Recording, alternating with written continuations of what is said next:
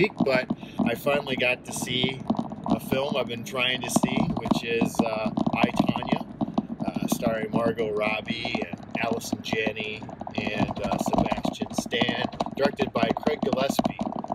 Also, don't forget to subscribe to us on YouTube, like us on Facebook, follow us on Instagram. I'm going to be changing up some stuff, so be aware of that. I'm going to do some more Facebook Lives. Well, actually, I shouldn't. Yeah, more. I did one for the awards show. But anyway, getting right into it. I, Tonya.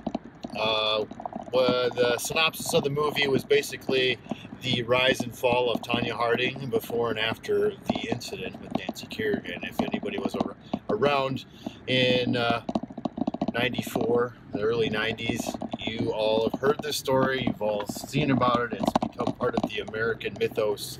So there you have it. So getting right into it, what did I like about this film? Well, first of all, Margot Robbie was absolutely incredible. She was fabulous as Tonya Harding. Fabulous. I couldn't say enough more about what she did in that film. The camera work, especially in the scenes of the ice skating, and then there was one scene with Sebastian who played her husband, Jeff Galooly. There was a scene in the house.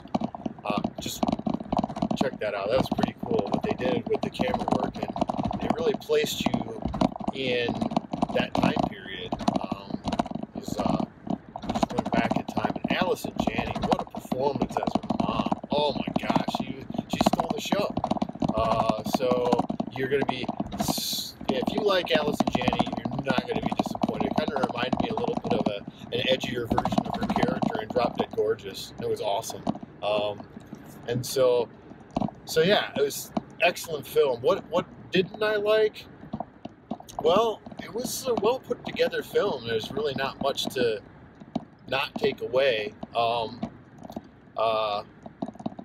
The only thing I can think of was the pacing of the movie did slow down after the incident and all that, and it just seemed to just tack on some extra parts that I just didn't feel like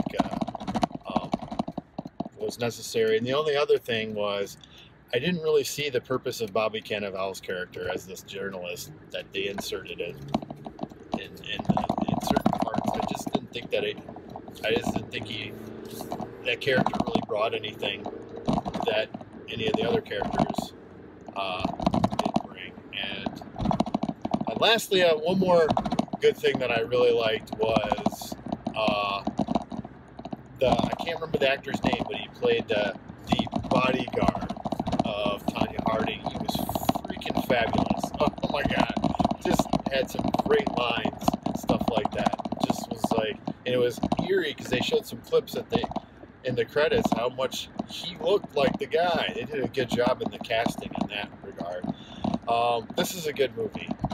And the music was good too. I thought it was, it just paced the movie well. So yeah, it's a really good movie. Is it one you need to go out to the theaters for? Probably not. You can enjoy it when it's on DVD or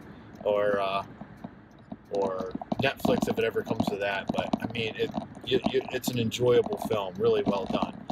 Now, what to watch for in this film? One of the things that I really enjoyed was the way they broke the fourth wall and incorporated that with the narration. It was superb. Great coordination, great direction on that. So there you have it. I, Tonya.